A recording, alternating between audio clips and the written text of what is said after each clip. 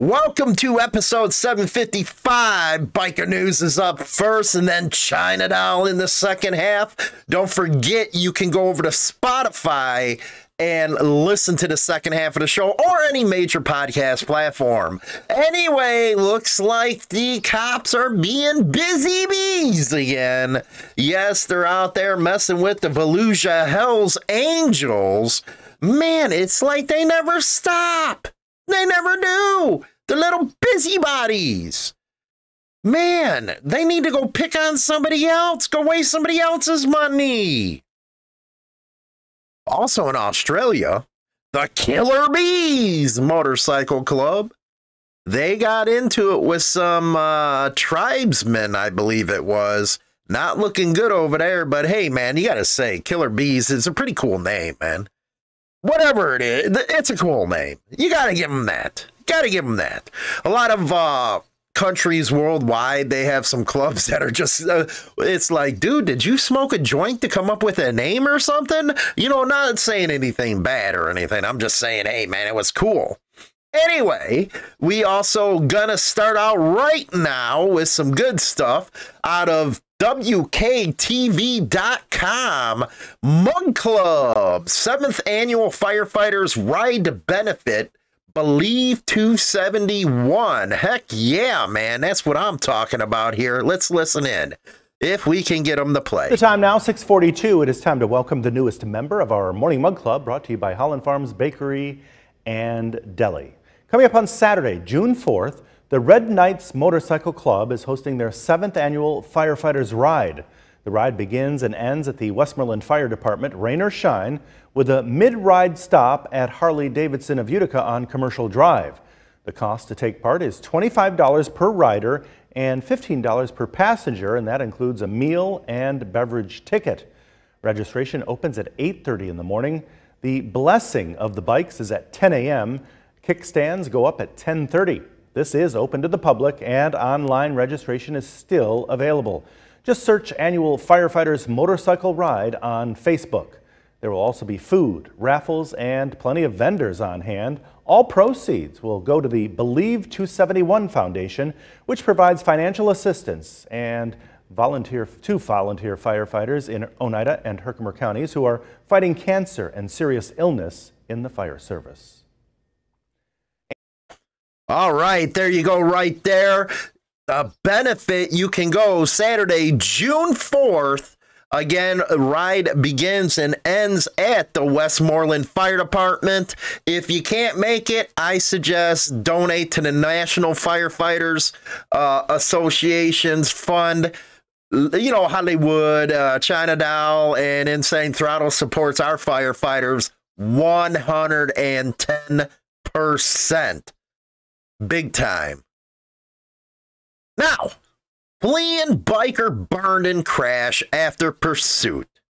We were talking the other day about how one biker, you know, he wasn't being too good. Next thing you know, we seen the film and he had gas all over him and the cop tased him. And now he has over 70% of his body is third-degree burns because the cop.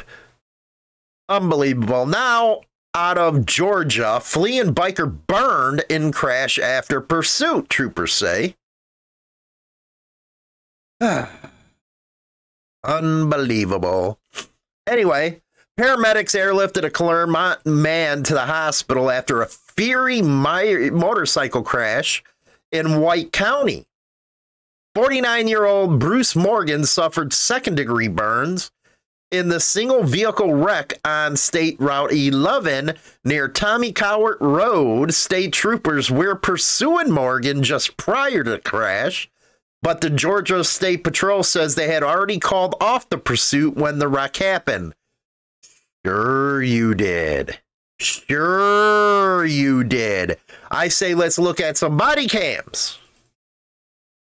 The chase began shortly after 8 p.m. on May 23rd on Georgia 400 North near the Lumpkin County line, according to Corporal Cody White with the GSP Post 37.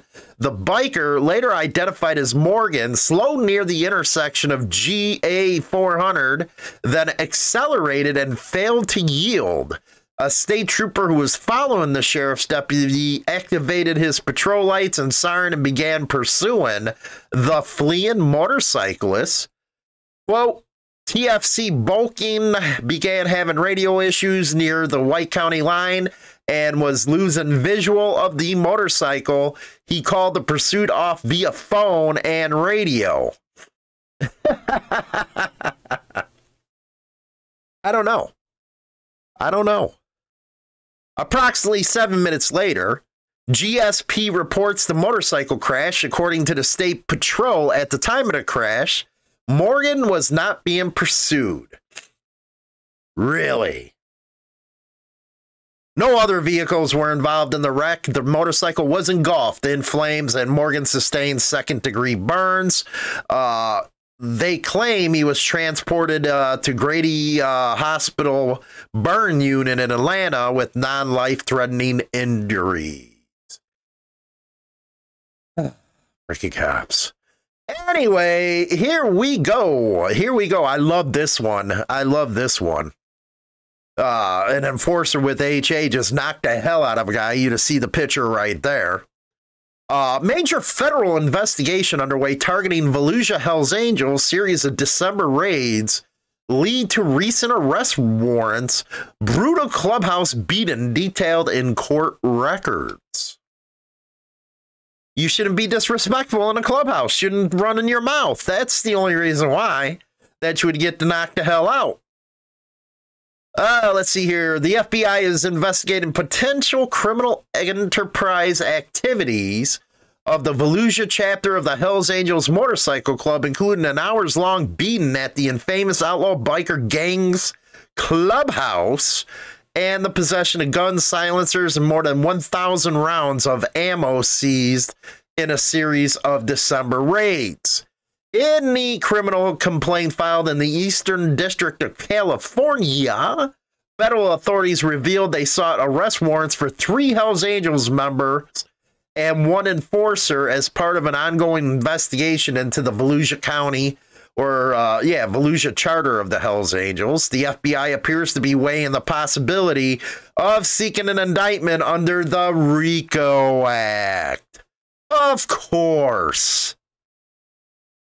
Because some civilian was running off at their mouth. Really?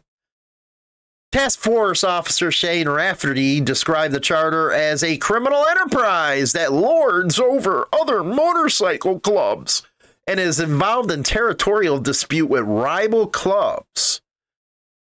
Quote, to perpetrate the enterprise and to maintain and expand its power, Hells Angels of Volusia and associates engage in a pattern of racketeering predicates, including committing and conspiring to commit murder, attempted murder, intimidation, and assault resulting in great bodily injury against individuals who pose a threat to the enterprise or who would jeopardize its operations. Oh my God, you guys. You know what? You guys are dreamers, man. You cops really are. The more that we cover this type of stuff over the years, the worse you people get. Federal prosecutors have filed gun possession charges against one of the alleged Hells Angels member, Jamie Alvarez. The criminal complaint seeks arrest warrants against 2 others, Kenneth Caspers and Dennis Killow, as well as Michael Mahoney, who is described as an enforcer for the group, but not a member. Oh, my goodness gracious. How are you going to be an enforcer for the club if you're not a member? My gosh. The complaint contains an update or an undated picture of Mahoney wearing a Hells Angel vest that says hang around, a status the club assigns to those who seek to become prospects and eventually full-fledged members. Yeah, dude, he got knocked the hell out, man. You know, you shouldn't be running your mouth, is all I have to say. Not in the clubhouse, man. It's like going in somebody else's home and running your mouth. But, then they talked about the Sonoma County ones. It just looks like they're being busybodies, man. It really does. And then they describe a complaint about an hours-long assault. That looked like it only took like 5 seconds, man. Just saying. That's what I'm saying. Roughly a dozen Hells Angels allegedly pulverized 2 members of the Union Iron Workers Motorcycle Club, beating one for an hour and 50 minutes. That victim said he used a clock on the wall to time the beating and a second into a semi-conscious state. Union Iron Workers Motorcycle Club. Sad state of affairs that some of your guys would go in there talking smack in somebody else's clubhouse. You'd think they would know better. And now they're claiming that they were beaten for over an hour. You're lying, okay? You're lying. There's no way that beating went for an hour and 50 minutes. It just ain't possible. You'd be dead by then. Come on, man. Really? Okay, they say he suffered multiple broken ribs, which can happen in a couple minutes, and was told the beating would stop if he came up the name of the second Union Iron Workers Clubhouse member he'd had been filmed talking to about motorcycle clubs. You know what? Give me a break, man. Give me a break. You guys need to check your freaking members, Iron Workers. Anyway, gang feud explodes. Auckland rocked by 5 shootings in 4 inside an hour. A turf war between the Killer Bees. That's now my favorite club name. Killer Bees, you gotta love it. And tribesmen motorcycle gangs has exploded. The Herald understands, and I take that as you will. The media really don't understand much. But police said investigation. Oh, what a burp right there. Anyway, police said investigations were ongoing to determine any potential links between the incident. The latest shootings are understood. What is it with this understood stuff? To be directly linked to a series of tit-for-tat attacks and feud between the 2 formerly allied gangs. Killer Bees, baby. Killer Bees. Gotta love them. I'm telling you, somebody was smoking that joint, you know what I mean? Getting that name and stuff like that. Anyway, guys, we're going to go to the second segment of the show again. You know where all the listening's at. Go to our Discord server if you want to interact with me and China Down Live. Coming up on Monday, she's going to be talking about her experiences, property of then and now. Gonna be a good one. We'll be right back after this.